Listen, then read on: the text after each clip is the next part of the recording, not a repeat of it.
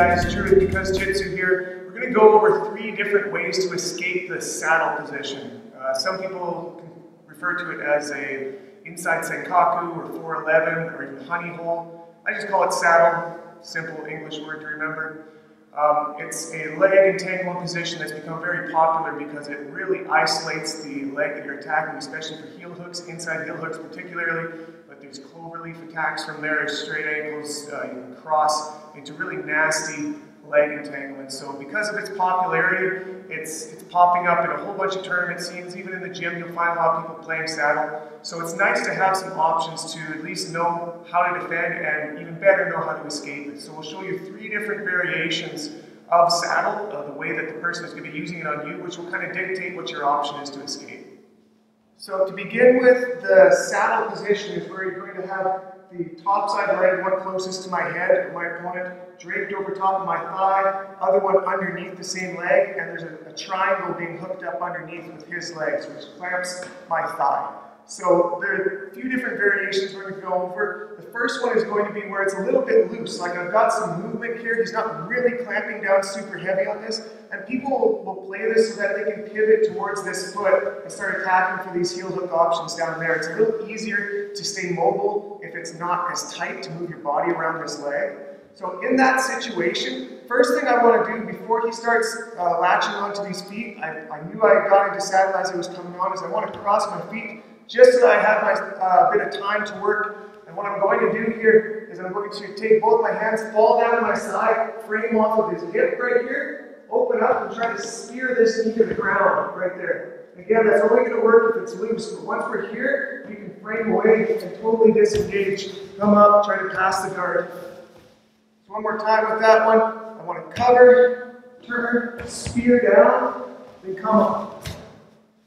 The second version is going to be much tighter, where he's really clamping this thigh from this position. People like playing this one, especially when they're going for these cloverleafs, where they're crossing their legs here, starting to attack knee bars. Sometimes they'll cross it all the way over here and get all sorts of nasty entanglements for heel hooks. So first thing that I want to do once I'm being thrown into saddle and I know it's tight, he's really clamping down on this, is I need to hand fight, because he's going to be going for this leg or this leg, and I need to be fighting here so I can get to this position. Right here, or even here is a good position where you're really hugging onto that leg. It makes it hard to get to this leg, and it makes it nearly impossible to get to this before he's, without stripping my grips. He has to deal with hand fighting of his own before he can get this leg back. So in the meantime, while I'm defending right here, I'm going to rock back and windshield wiper this leg in, extending to break the triangle, and I'm going to feed that other leg under to come up for the escape.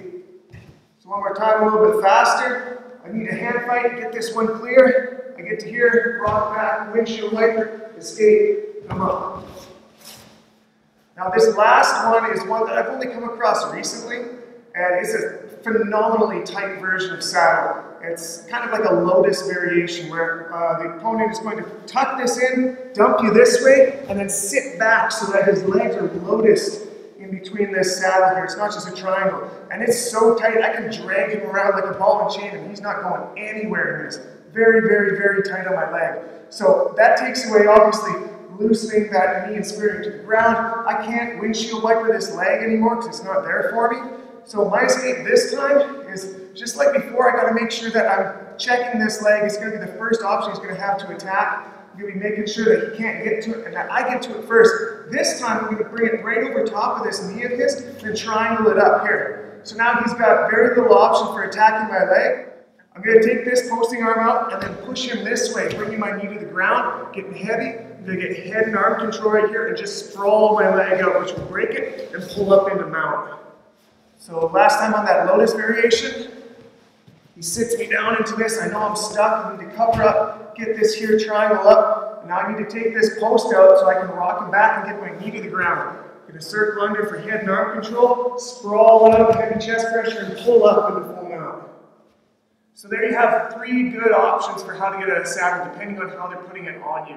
So there's a whole plethora of ideas and options to do from there that you're always going to have to be playing defense first. Never, never assume that you can just try escaping without playing defense first. Make sure that your feet are safe, your legs are safe, and then try your escape. But I've had good luck with this one. I've had a lot of success. My students have success with this one, with different variations off these ones. So play around with it.